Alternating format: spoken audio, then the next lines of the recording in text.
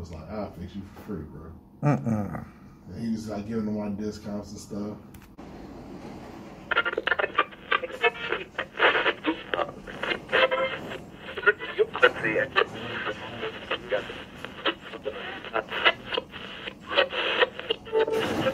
I keep forgetting how this is a perfect time because ain't nobody come through like that.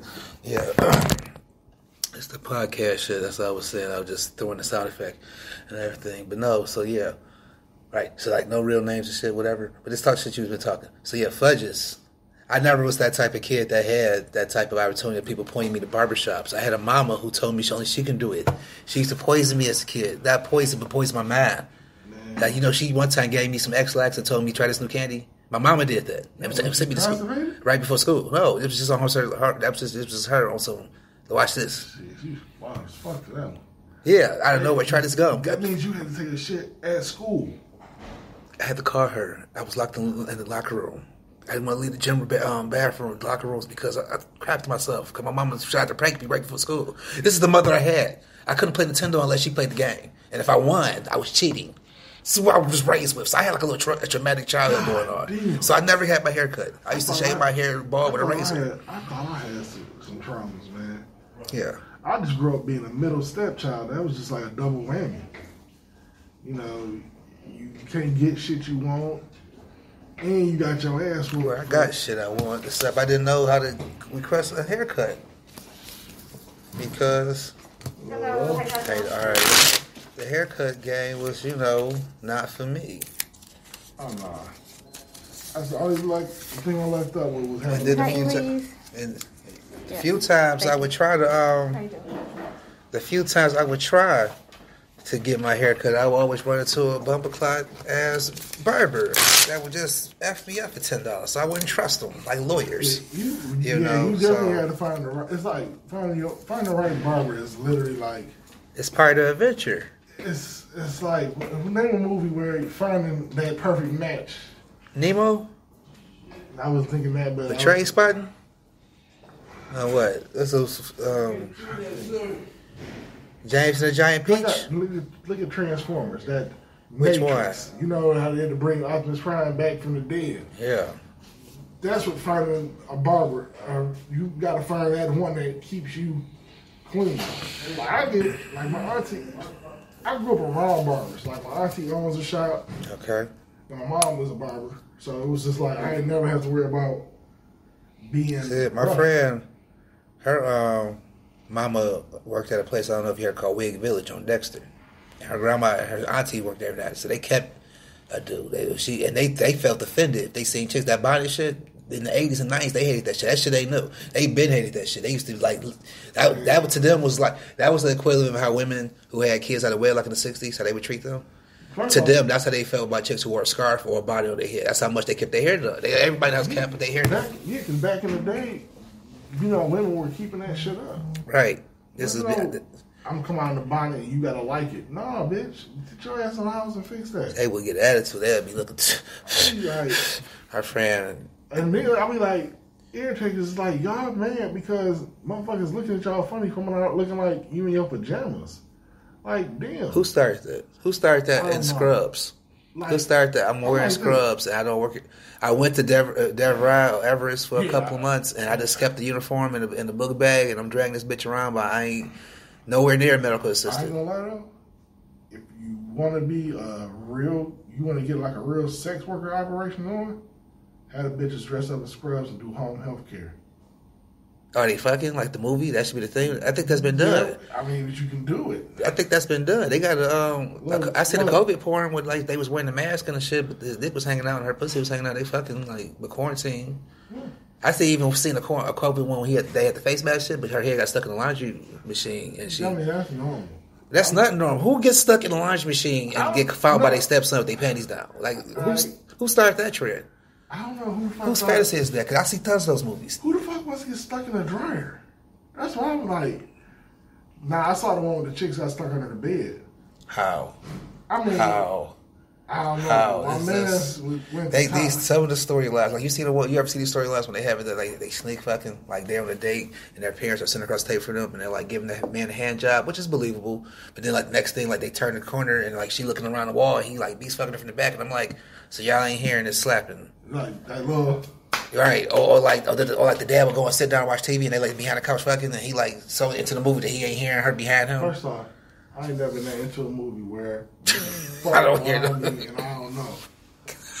This is the thing. These movies be doing that. They be, this movie's good. Come here and try this popcorn. When you get back from the kitchen, okay, Dad, and she get fucked up by the car. Okay, Dad, I'll get some more butter, and then be like, I wish the fuck somebody would come into the living room after fucking and put their hand in the popcorn without washing their ass. There's people. That's a fight.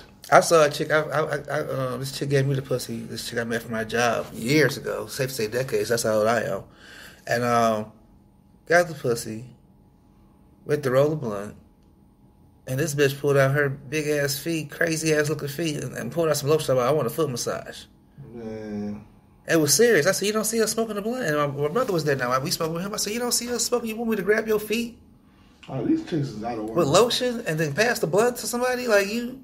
And she used to go into the car. She sees me put her foot up, like kicked them up in between the seats. You know that little part, like I want a foot. Like her hair, she thought her pussy was that bold that she was about to demand a foot massage. This was like the first time too, and the last time. Cause that was like that day. I stopped. This is before we could block people. I just had to stop answering their phone. Yeah. You know, back in those days, you could tell your grandma, tell her I don't exist. Your grandma, your grandma, and your mom was writing the cuss out of bitch, so it was easy to. I don't talk to her no more. Don't call my house no more, bitch. You don't like you. Like my mama was that. I had that mama too. She was crazy. My mom was she was too nice, but not too nice. It was like she would say stuff like, "Hey, tighten it up. Because these chicks is calling here too frequently." I'd be like, "Cause I had a rotation." Like a legit. I mean, that's what happened when your mama's a hairdresser and you got the baddest cut. I don't even mess with like one. You got the baddest cut in school and Highland Park. Only two guys could afford haircuts on. Your mama owned a shop in Highland Park. You was like one of the elite in Highland Park. You was like you probably knew Wyndham and them. No, she ain't own that. She ain't started owning the shop till I was. She ain't buy a shop till I was a grown up. Let's go. Hey, what up? But she was doing here. You say in the basement? Yeah, she was doing. No, she worked at a shop in Highland Park. So when she was working in Highland Park, I used to just, my thing was I was always in trouble on punishment, so she used to have to watch me. At the shop? So you was like up there? Yeah, so I'd be up there, and why wouldn't you can't be a beautician with fucked up hair kids. That just don't work. This happens. It happens. That's negligence. I seen it. You ever see a badass stripper and her kid's bummy as fuck? But this bitch got on. No, I seen that. She got Michael Kors purse and shit. And she's a stripper though. What that mean? Like they can't be people? They're not people because they get naked for money? They thought process. That's not okay. You want us people to think strippers are subhuman? Are you want to? No, I don't think like subhuman. That's like hookers. They're people too. They just happen to sell their body. What's wrong with hookers? Have a good one. You too. I'm not saying strippers and hookers are subhuman. I'm saying you treat it like. No, I say they thinking. A lot of times, like people, they don't be there. Like.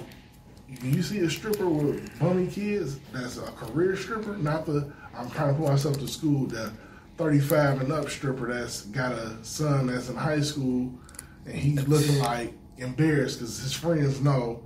That's the nowadays strippers. Back then it was like rumor, but now people's moms got OnlyFans page and shit. But you remember back in the 80s, they didn't have commercials. They had commercials for, you remember they had commercials for the male dancers back in the day? Unfortunately. But they didn't have one for the girl dancers. That's crazy. But that's what I'm saying. So it was like if your mom was a stripper, you wouldn't know unless somebody had some. They didn't even have pictures back then. Right. So you didn't know if because they didn't know I had no camera phone. Couldn't do it today, huh? What? Couldn't do it today. Like you can't have. Luckily they won that game yesterday. Yeah, you can't. Barely. Do shit like, I mean, how they did it back then. They was smooth with it. Your mom could work in the Black Orchid and you wouldn't know. Who would know? That's the thing. People don't understand the. You know what I'm saying? Right. Like, they was up. Motherfucker, you see somebody's dad or mom coming out of a sexual situation, shut the fuck up. He didn't say shit. I remember one time me and my friend was going to an abandoned building and one of his friends' mama was in there with some nigga doing God knows what. And we didn't spread the word. We didn't take a picture. We didn't pull out our phone. You know what I'm saying? We just kept it going. That was her doing her business. Nowadays, shit had been taped. It had been spread through the hood. My homeboy, that shit was weird. He would see her working with her. You know, I just found out a lot of people mamas is low key hoes. It's just the way they sell it. Just because she's selling on Motor City don't mean she ain't the same as the chick who's selling on 12th. You know, on Michigan Avenue, go to Michigan Avenue after 12:30. That shit turns to a movie. It turns to a movie. What's going on? I would go to You at Nationals? I thought you'd be at Nationals with everybody else. I wish I was. Shit, yeah, Book said they down there, get alive, Illinois, whatever they going, they win. Shit. Shit, but no, okay, but shit, but yeah, a lot of motherfuckers. Yeah, that's in a couple weeks too. Oh, that's weekend, right? Yep. All right, but no, shit. But no, I mean, like, You couldn't do that nowadays. What I'm saying was, like, strippers with bummy kids. Right. A lot of these chicks be still in that thought process of me. They don't be thinking about the kids. They just like, I know. I get them, whatever they need. But I just say some strippers or some dope mamas. Like dope woman mamas that sold dope low key and had their kids fly. I had a friend named Omar the gold chain in first grade. This motherfucker, gold. Like you see this bitch from across the room. This nigga, him and his brother Joe, his mama stayed stayed fly. They mama kept them like stupid fly. You know what I'm saying? One kid named Meech. His mom was like 28. When he was in like 8th grade, so I mean, she had him in 8th grade. She had him young. Shit. But his mom was bad as fuck. Yeah. She kept him fresh to death. I mean, I forgot I took that. No, but yeah. But no, shit. You be like, damn. Like, when grandma kids were skipping school for Jordans. I remember those days. His mom was bringing his up to the school. See, mama. You got lunchtime Jordans coming to you. That's spoiled. That's spoiled shit. I remember I used to hate niggas like that. And I be wanting to look him up on Facebook to see if he's still alive or because you can't be that up on spoiled. Like, they usually most niggas I know who was spoiled like that are bums now. Like most of them I say. They still stay with their mom. Yeah, they weird. It's like they are successful, but it's like not real success. Like I got a cousin like that who was like a spoiled bride. His mom was bragging on him shit, but like low key she financing his lifestyle, so she's bragging on what she bought him. He's not like fly. He fly because she bought him the life. She paying his bills. So he got time. You know that time you need to get your shit together. He got that. I niggas don't got that time. You got to get it together tomorrow. So that's what I always say. Like I see cats like that. That's like who if they super spoiled. Their mama died. They lose it. They never learn responsibility. Their mama still finance. They 50. Their mama still raising their kids and shit. You like stand in the basement with 4 kids and shit. And you know what I said to chicks when they be playing about baby daddies and shit, like the niggas that's too poor or too broke to take care of them. I be like, wait a minute. So when you walk through this nigga's side door to go straight to the basement.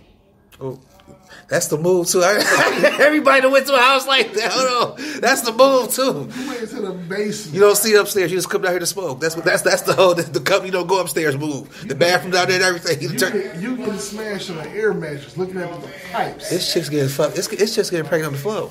Yeah. For the love of their life. What are you talking about? It's air mattress. I know bitches who living with kids on the floor. Or you fucking on the side of a bed. Oh, that's the side of the bed because you can't get in the bed. It's a twin size bed. You're on the floor, fucking next to the bed because, oh shit, his little cousins got that bed for the day because they had to spend the night because it ain't even his house. That's the lifestyle. That's the lifestyle. Hold on. But you want to be... No, go ahead. Because this nigga can't buy you diapers. Bitch, did you not see? It's chicks that believe the pussy changes the guy's life. First off, speaking of, this episode of Keeping It Real is sponsored by Eating Ain't Cheating. We're gonna keep pumping them up. Eating Ain't Cheating. It's a little non-profit and Hamtramck. I fucks with. We do a little things. We doing a book bag giveaway this Christmas. Eating Ain't Cheating. You know what I'm saying? It's from the people who brought you Fingering Ain't Dingering. I'll let you read the between last on that. But yeah, keep going. The simple point of the matter is, it's bitches out here that fall in love of all types of shit. So what can we say? I just say that chicks be thinking like bitch, your pussy is not special. Someone believe that they got the dynamic pussy. I believe you should be more than a pussy because all of them got a pussy. I'm like, I done had some pussy that made me not want to pull out. I mean, that's every other pussy. You know what I'm saying? Especially at certain times of the night, or if you haven't had the pussy in about a month or two, yeah. Or you've been drunk. Or I haven't drank in a minute. I don't like fucking drunk. I think that's rape sex. I'm crazy No, like that. if you're drunk,